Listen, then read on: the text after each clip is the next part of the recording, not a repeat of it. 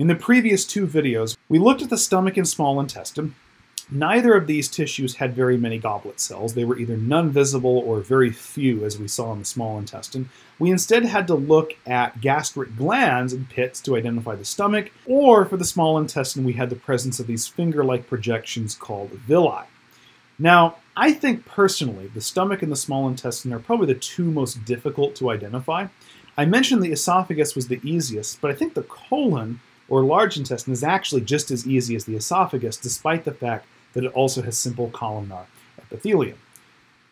The colon is easy to identify because the giveaway is many, many goblet cells.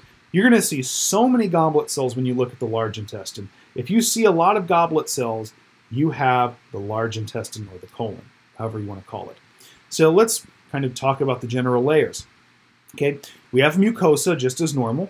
The mucosa is composed of three sublayers. We have simple columnar epithelium, and the key is you've got a lot of goblet cells. You can even see the goblet cells here in this actually fairly low magnification.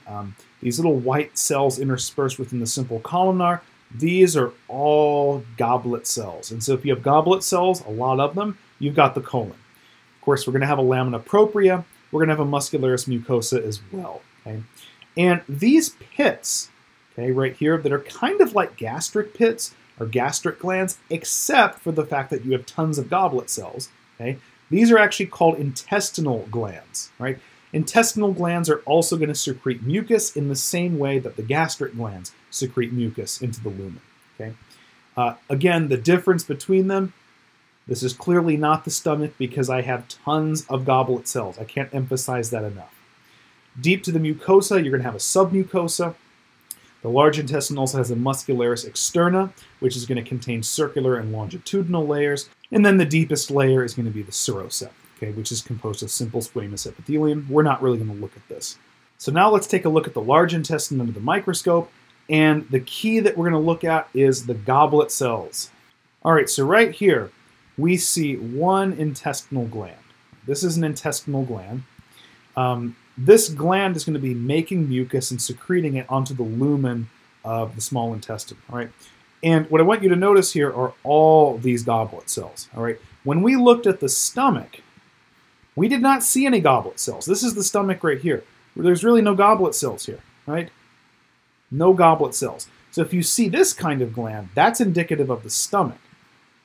When we have all these goblet cells, and it should be very obvious, this is the large intestine, or the colon, okay? And it doesn't matter where we go. I mean, it doesn't even matter if the intestinal gland is really that well put together, okay? We just see goblet cells, goblet cells, goblet cells, goblet cells galore, okay? That's pretty much what the large intestine is. You have a bunch of intestinal glands, which are going to be composed of goblet cells. If you get one thing out of this video, it is goblet cells. If you have goblet cells, you have the large intestine. Okay? So in some ways, the large intestine is about as easy to identify as the esophagus. Again, the esophagus was, of course, stratified squamous epithelium, the only one like that. But also the large intestine is the only one with this degree of goblet cells. Right? So let's actually zoom out. So you can see, even from a much lower magnification, we can see all the goblet cells even from here. Okay? Now, if we take a look at this, we're going to also have lamina propria that's interspersed between the intestinal glands. Okay? And then this layer right here where I'm tracing with my mouse, slightly darker red region, this is going to be the muscularis mucosa. Right? Of course, if we go deep to that, we've got all this submucosal up here. Okay? So this, probably from right here down to right here, this is my submucosal region. Right? If we go deep to the submucosal layer, we have the Muscularis Externa, which has two regions or two sublayers within the large intestine. We have the superficial one, which is circular, which is closest to the lumen. And then we have the longitudinal layer over here, which is furthest from the lumen or deeper. Right? So those are the major things with the large intestine. Right? Again, the giveaway with this, which would be indicative of the large intestine, are all these goblet cells. So let me take one more zoom in on this so you can see. So this whole thing is an intestinal gland. It secretes mucus. In fact, I think this sort of grayish stuff that you can see in the lumen of the gland, this is actually the mucus. This is actually mucus being secreted. That's kind of cool. Key takeaway is goblet cells. All right.